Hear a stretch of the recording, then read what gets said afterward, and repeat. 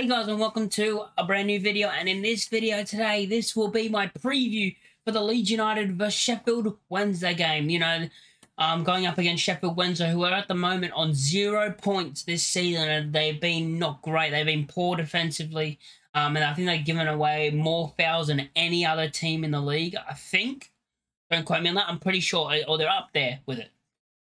Sorry. Also, they're going to be coming against our attack.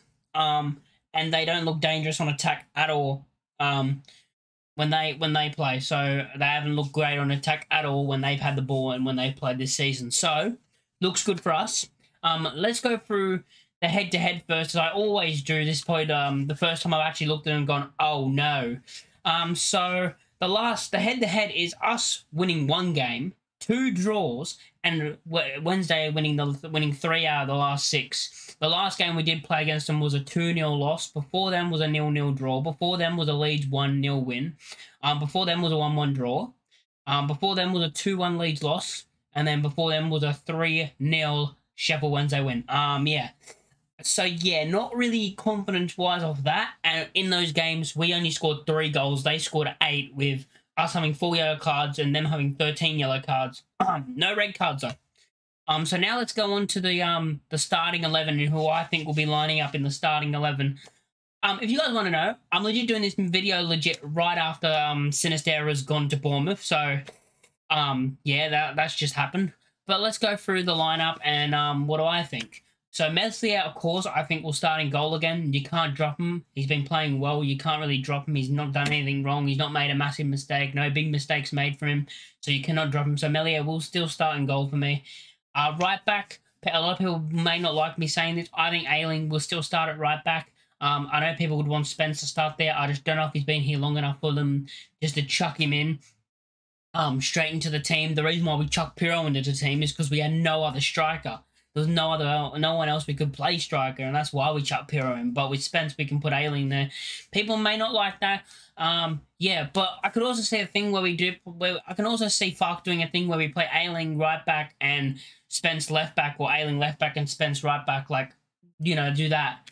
Play them both. But I don't think we'll do that, and I think we'll play Ayling at the right back position. The 2 centre backs, of course, Strauch and Rodon, who have both been incredible next to each other and great this season.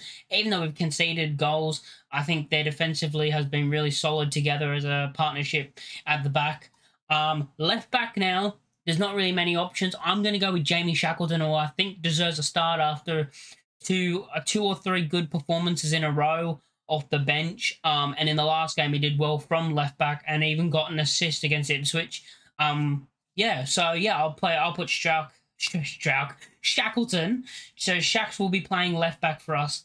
The double pivot, of course, of Ampadu and Gray. It's going to be Ampadu and Gray again, I think. I just feel like we're not going to chuck the new players in the team straight away. I feel like we're going to have 1 week without them in the team, or they're going to be on the bench and come on.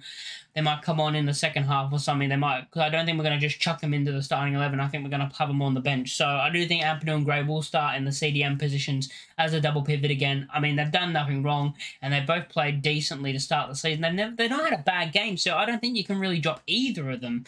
And I think it's harsh to drop Gray. I know he's young, but he's played well. And you can't drop Ampadu because he's played well as well.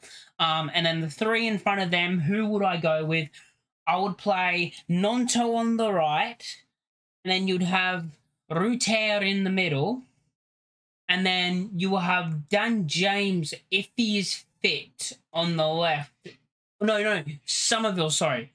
Somerville on the left, Nonto on the right, and Ruter in the middle. I think that's what we're going to line up as. And then Pirro will be up front as the striker, of course. So that's my lineup.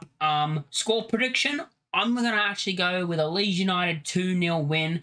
Goal scorers, let's go with Pirro and Somerville. I think Pirro will score and Crescencio Somerville.